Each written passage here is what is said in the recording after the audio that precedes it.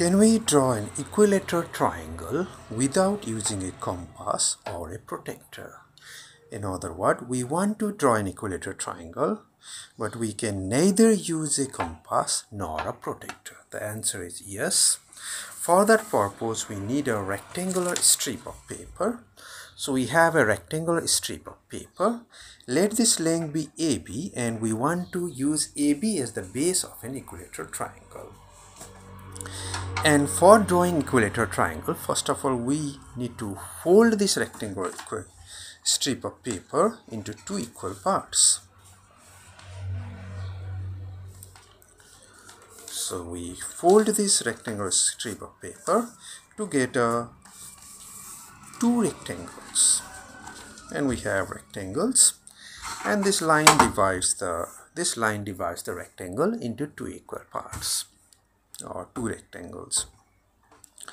Now we want to copy the line segment AB to get an equilateral triangle, but we will copy it in such a way that the point A or the vertex A lie on the line segment that divide the rectangle into two equal parts. This line segment divide the rectangle into two equal parts, and we want the vertex A to lie on that line segment. And so we are copying it. Just fold it this way. Observe that if we write this point to be C, then we have AB equal to BC. We are just copying the line segment AB.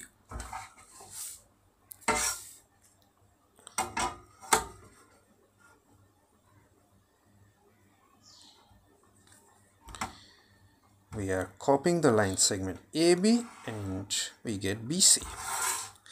Is AB equal to BC? Yes. In fact, AB and BC, they just superimpose each other. So AB must be equal to BC. Again, we fold the rectangle. We take the point B and let it coincide with C. And by symmetry, it turns out that AB equal to AC. Let's join AC.